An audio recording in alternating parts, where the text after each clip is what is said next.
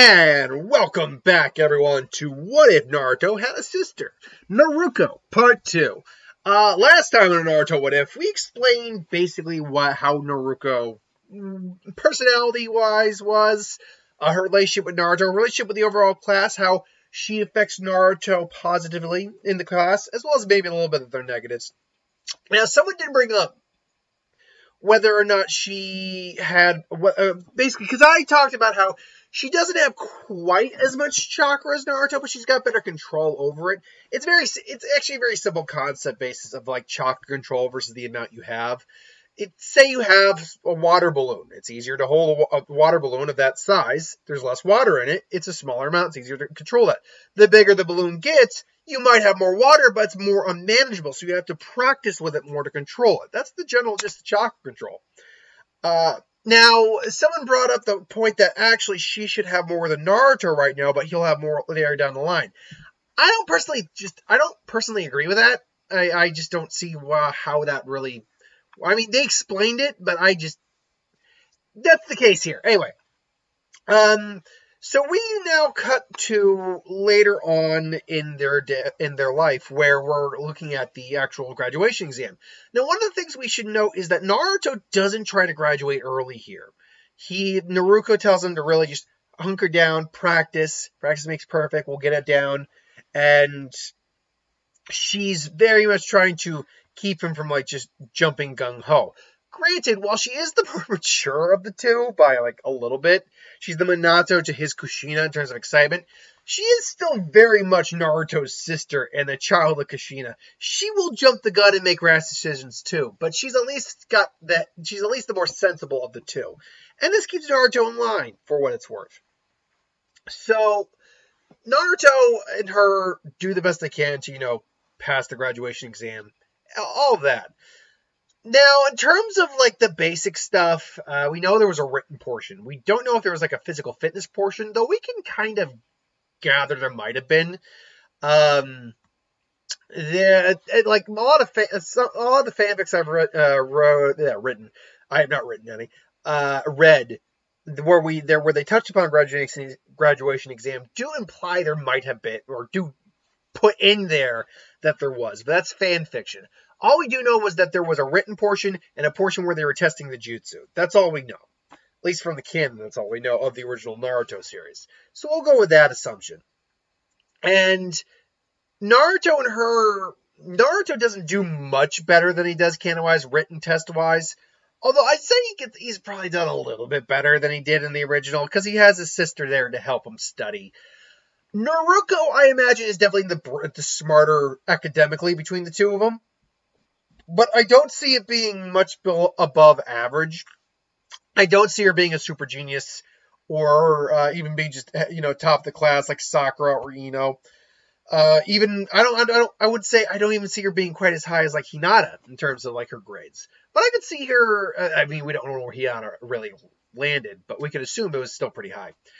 But I could still see her being like at least in the middle to slightly upper half of the class. Lower upper half, anyway. But they both still get through that, and then they have their actual, test, their clone test. Now, we also know that each of the students go in separately. Well, let's see, Naruto Uzumaki, Naruto Uzumaki. I believe that because they go alphabetically, that would mean Naruto actually goes first. Now, as I said, she actually has better chakra control than Naruto and can at least pull off a single clone genjutsu, because it is technically a genjutsu. Well, technically it's not. It is technically just a ninjutsu. It's just an illusion-based jutsu. Which is very weird. It's not actually a genjutsu, but it kind of acts like a genjutsu, which is weird. Anyway, so she is able to, I think she's able to, at this point, make 2 copies. One that's a perfect image of her, but the other is kind of closer to what Naruto ended up creating in the original. And unfortunately, he's like, we can't pass you, Naruto, sorry. And Naruto's just, fine, whatever, I'll just pass it next year. It's like, yeah, that's the spirit. And Iruka feels bad about this, because we haven't touched on Iruka's relationship with Naruto or Naruto.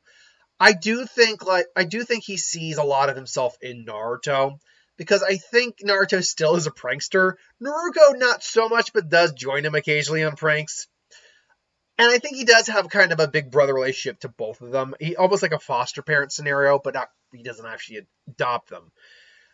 So he does feel bad about not being able to, pass them or anything like that. But he's got to be firm about that. He can't make exceptions. Naruto comes in to see his sister didn't pass. It's like, I'll pass for both of us. Believe it.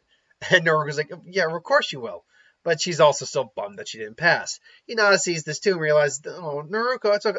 Are you okay? Where's your headband? And Naruto just doesn't say anything. And they're like, you didn't? No, it's all right, Hinata. I'll just have to try next. I'll just try harder next year. That's all there is to it. And then one day we'll be all ninja together. No problem. Believe it. And she just has a smile. It's a fake smile, but there's also some sincerity behind it. Hinata's figured out when Naruto and Naruto are putting on the fake smiles. Naruto also doesn't pass. He's unable to even make one copy. His chakra control just can't get there. At least not at this point in time. And someone did mention that he can make clones in Boruto, like standard clones. I look at, as far as I can tell, he cannot do that. I don't know where anyone's getting that idea he can do that, but as far as I can tell, he cannot make the clones with the clone jutsu. The shadow clone? Yes. The clone? No. Anyway. So they're congratulating their friends, Shino, Hinata. I even imagine Shikamaru, Choji, they're generally cool guys and they never really gave Naruto any crap. So they ultimately kind of are chummy with them as well. They give them the congrats. They're kind of just hanging out by that swing Naruto's on in the original. And I can't remember, is that where Mizuki met up with them? I can't remember where Mizuki ended up meeting Naruto to tell him about the other exam. But they're kind of hanging out, and they're bummed, but they still got each other, and they're talking about heading home. And that's when Mizuki shows up. It's like, oh, Naruto, I was looking for you too. It's like, what do you need? What's up, Mizuki Sensei? What do you want? It's like, oh, I just felt bad about how Naruto was, how Naruto treated you back there and everything along those lines. Like, well, yeah, he didn't have to be so harsh. It's like a Naruto comments like, but Naruto's right. We weren't even able to do the bare minimum. We're just gotta train harder. No matter what, we're not giving up. Of course not. We're not giving up. No matter what, believe it. Well then, if that's the case, then I guess it's time. I guess I should probably tell you then. There is another way you can graduate. It's something we only keep reserved for those who can't graduate the normal way. But if you can complete this test, it will still prove that you're worthy of being ninjas of this Leaf Village. And so he tells them about the scroll. Now, Naruto admittedly is suspicious about this. She does have a better sense of wariness around people, as she's the one who's kind of been taking care of Naruto a bit more than. I mean, they've been taking care of each other, but she is the big sister. She's the one who, sticks up for Naruto a lot. And I mean, Naruto sticks up for her, but you know what I mean. But and she's the smarter of the two as well. But at the same time, she's also vulnerable at the moment, just like Naruto, because she wanted to pass.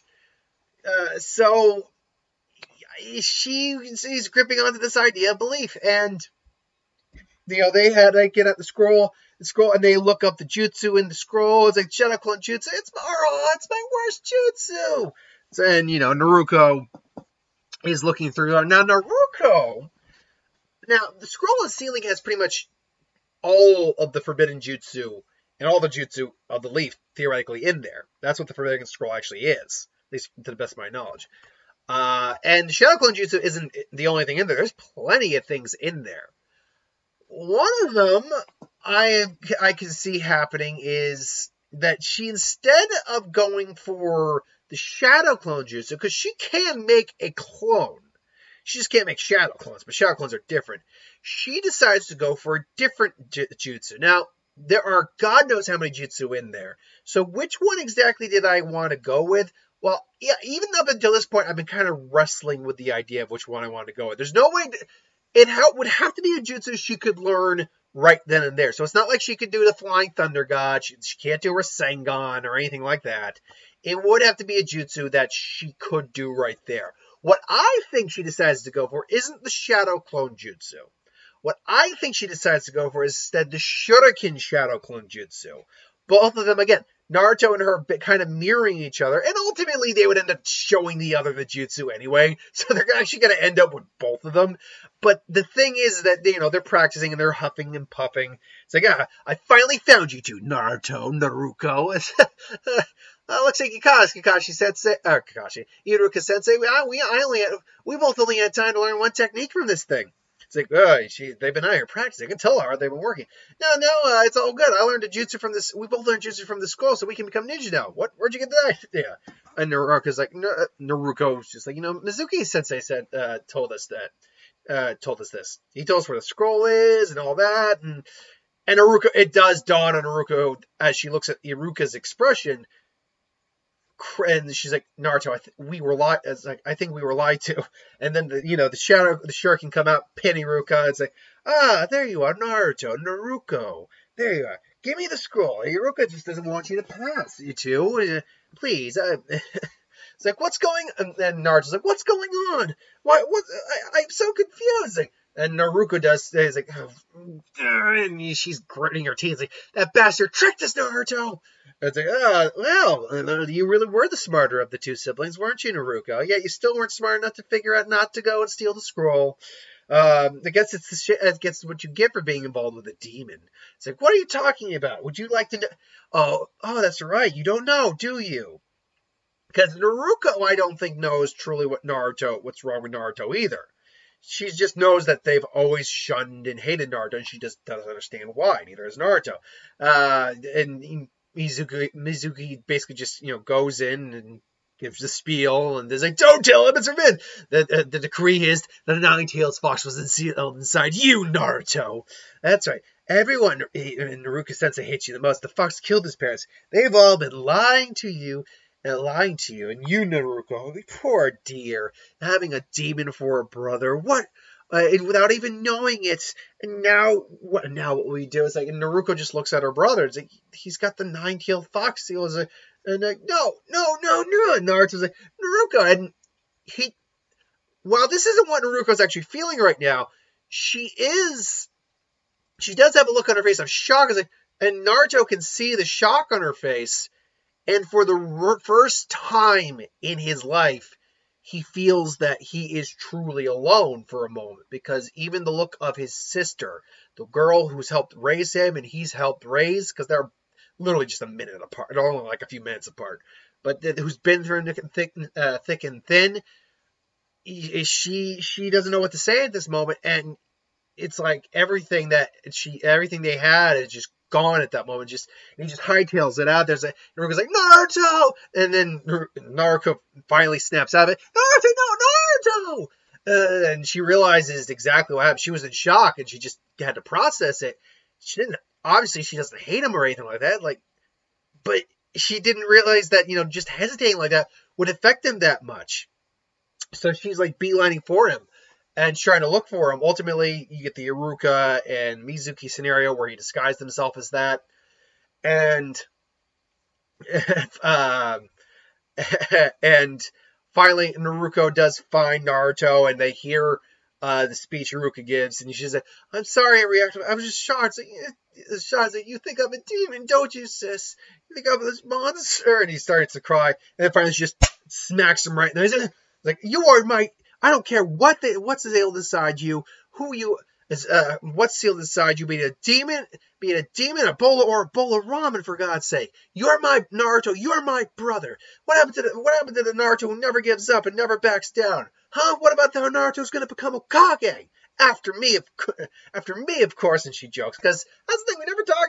I was gonna lead up to when they actually meet for like their teams and stuff like that, but they both are kind of aspired for Hokage, but they both know they're most like not both.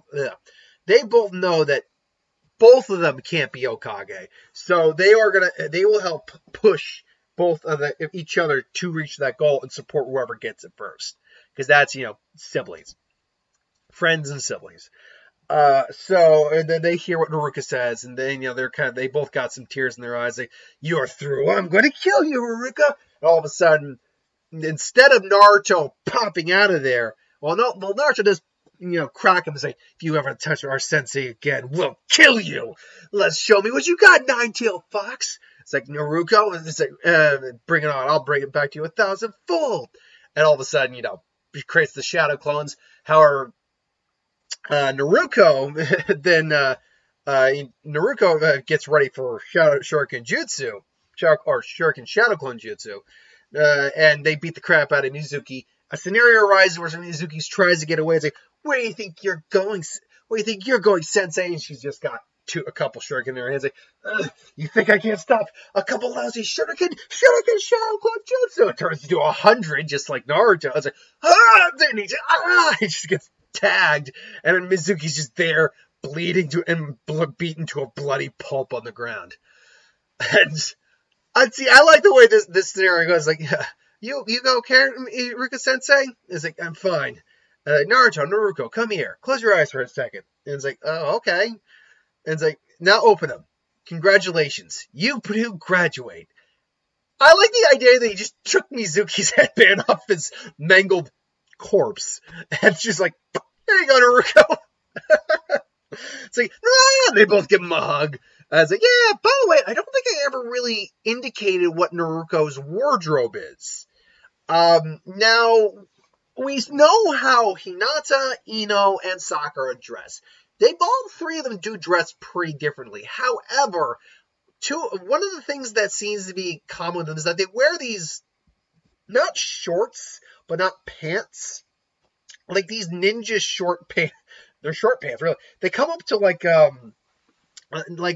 they go a little, I think, above the knee on them. But then you get Hinata, who does wear straight pants. She wears the baggy jacket. You get Sakura, who wears kind of like a Chinese-inspired dress. And then you get Ino, who wears this tank top with bandages and like this kind of skirt thing along with the bandaged shorts, if you will. So I guess the question is, what is Naruto's wardrobe? Because it does occur to me, I've never actually specified this. Naruto's wardrobe's the same. There's no reason it wouldn't be the same. Except Naruto, because I imagine Naruto probably also has a thing for orange. Maybe that's to the same extent. She might like the blue a bit more than the orange, honestly. I could see that. She still likes orange, but more blue in her case.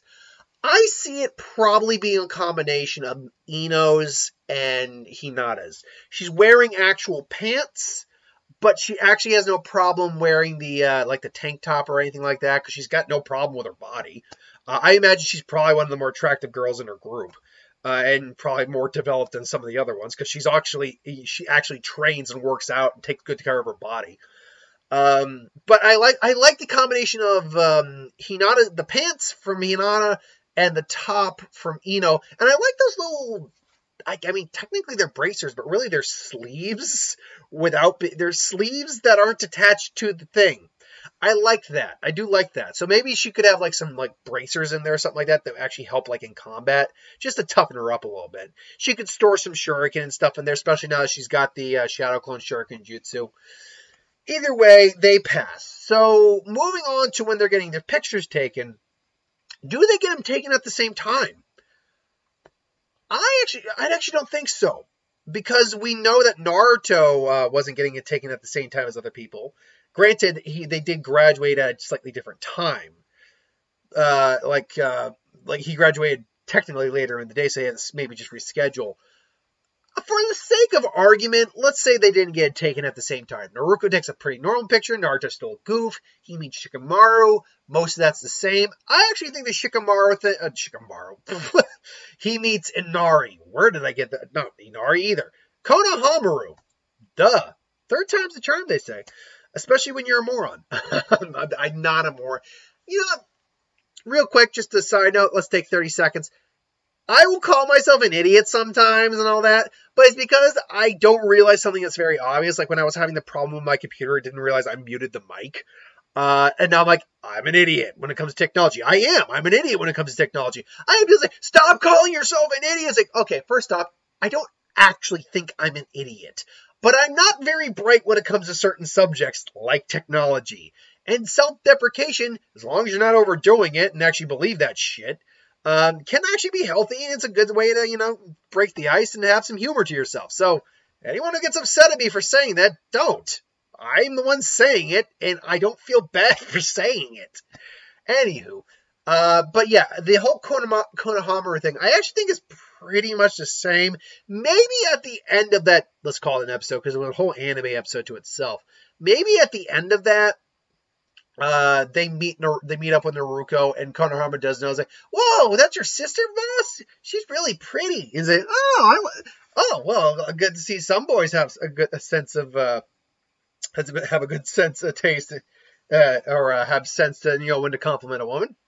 I'll be creepy about it. And I was like, thank you, Konohamaru. Thanks, Konohamaru. I was like, wait, you called me Konohamaru too? Yeah, that's your name, right?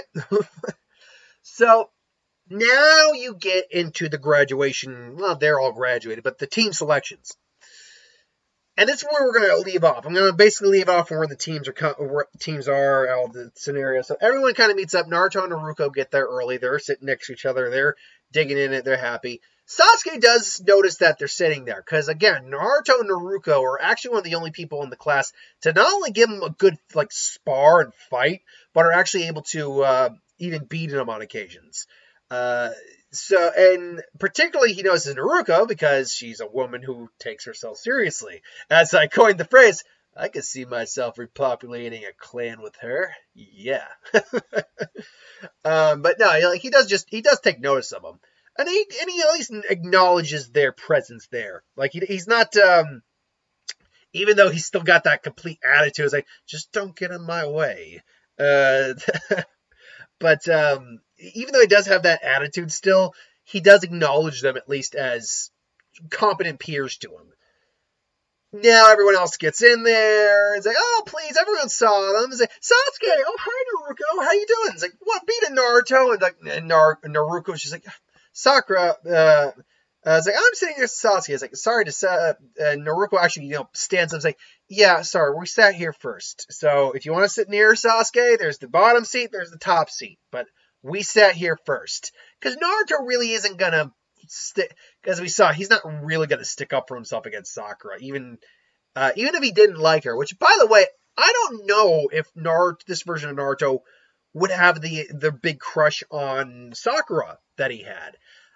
Because it really was more about getting attention than anything else, as they acknowledge in the Naruto, the last movie. He didn't really know what love really meant, or going out on dates or anything like that. With the fact that he has Naruto there means that he can kind of see past that a little bit. He does think that she's cute, though, because he is a boy and he's still got hormones. But I don't see him really crushing on her the same way. If anything, I could see him crushing. Yes, I could see him crushing on Hinata more, but I could actually see him crushing on Ino more, because she is like the beauty of the class of that group. I could see him crushing on her, but he also acknowledges they're too obsessed with Sasuke, and God, he does find it excessively annoying, just like Naruto does. And Ino and Sakura do hear this, and like, yeah, but sorry, Naruto. Unfortunately, they've kind of drifted apart as friends because of their obsession with Sasuke and not taking themselves seriously. And Sasuke does actually give I was like, yeah, thanks for that. And I was like, yeah, whatever. And so everyone hears Haruka, and he calls up the teams. Now, where we're going to end it, is where a lot of people are probably going to get pissed off with me. Naruto and Naruto's names get called, blah, blah, blah. So Naruto gets placed on Team 7 with Sakura and Sasuke. Naruto gets placed on a team with just some nobodies who I'm not going to create characters for. Well, at least not at this time. We'll probably do that later down the road. But she's not going to be on a team that She's not going to be on Team 7, Team 8, or Team 9, if I'm not mistaken. And the reason for this, Team 10. Team 10 is Shikamaru's team. Team 9 is still in rotation. That's right, that's Sky's team. The reason for this isn't a fan fiction where I'm just going to make up a reason she could be on the team.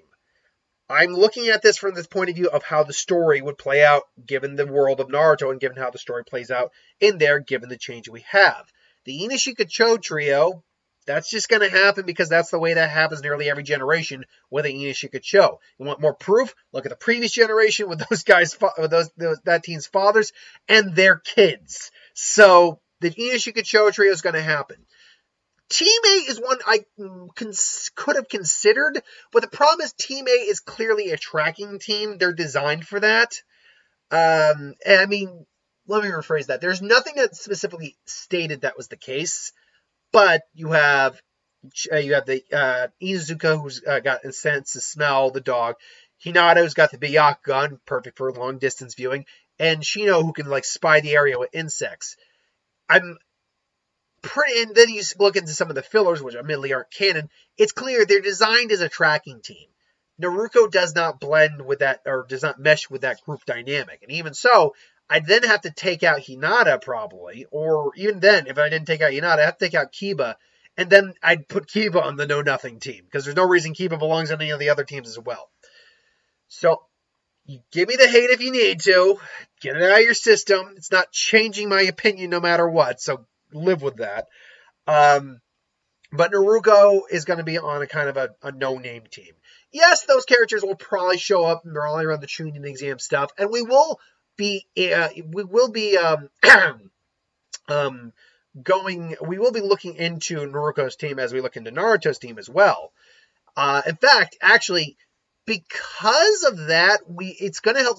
Because Naruto's not on the team with Naruto, it's actually going to help us get through this particular what if faster, because a lot of Naruto's story is not going to change drastically, despite the fact that there are some changes. And they will change to some degree. For instance, like I said, they did swap jutsu, so she knows both they both know the Shadow Clone Jutsu, multi-Shadow Clone Jutsu, and the Shuriken Shadow Clone Jutsu. But regardless, that's where we're ending. The teams go off. Team 7 waits, and Kakashi eventually shows up. Naruto gives the whole. They go and they introduce themselves. They give the whole, what do you like and dislike. Naruto does add his sister and his friends in that part of that conversation. And so that is where we're ending part 2. So thanks for watching. Hope you enjoyed. We'll see you for part 3. The week of What If comes up actually right after this week. So we'll see you we'll see you next time. Anyway, thanks for watching. Hope you enjoyed, and I'll see you later. Like, comment, share, subscribe, hit that bell if you want to be notified. All the usual good stuff. All the good shit, Billy. All the good shit. Have a good one, folks.